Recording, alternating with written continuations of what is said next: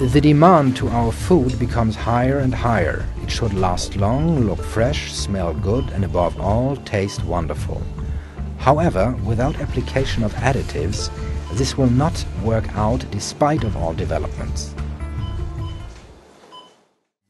There are 11 groups of food additions and more than 300 single-registered materials. All these materials have their own numbers and a big E in their names. E for the European Union and E for eatable. Nearly 1/3 of the modern population suffers from food intolerance or allergies. The result are flatulence, sickness, diarrhea or even rashes. So, are also the food additives to blame? And do we know at all what additives are? These are additives who have to be explained on menus.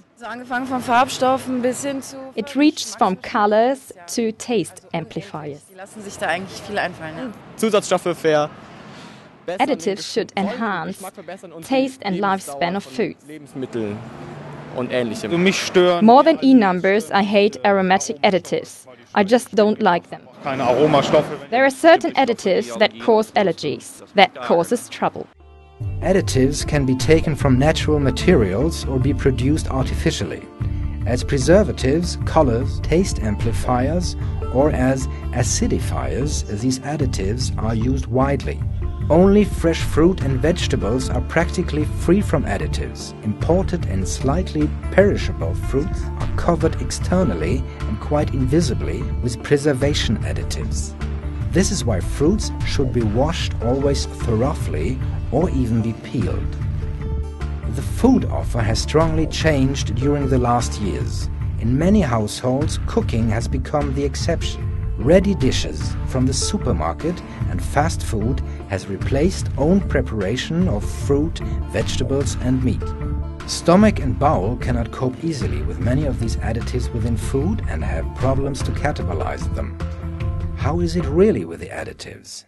Ich würde schon sagen, dass wir in den letzten 15 Jahren in ganz Europa eine massive Veränderung in unserer toxikologischen Belastung bei der täglichen Ernährung. In the last 15 years, we have a massive change in contamination of daily nutrition.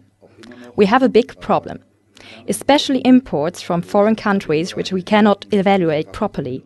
Most additives within Europe can be evaluated and most people can tolerate them. Erfasst und sind für die meisten Menschen dann auch eben in Dosierungen im Nahrungsmittel, die sie vertragen werden. Die zurzeit nach dem EU-Gesetz erforderlichen Verpackungen. Package signing according to EU laws will be sufficient for most of the population.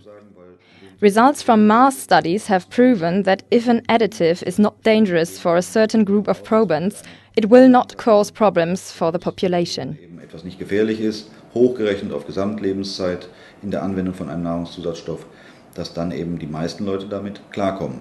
Wir müssen aber individuell bei Beschwerden, wenn ein Patient zu uns kommt. We will have to take care of individual problems for patients who come to us and develop for them a certain plan for their nutrition. Leute in ihrem Problem untersuchen, uns dort eben dann auch reinarbeiten und dann mit den Leuten eben ein individuelles Problemprofil entwickeln.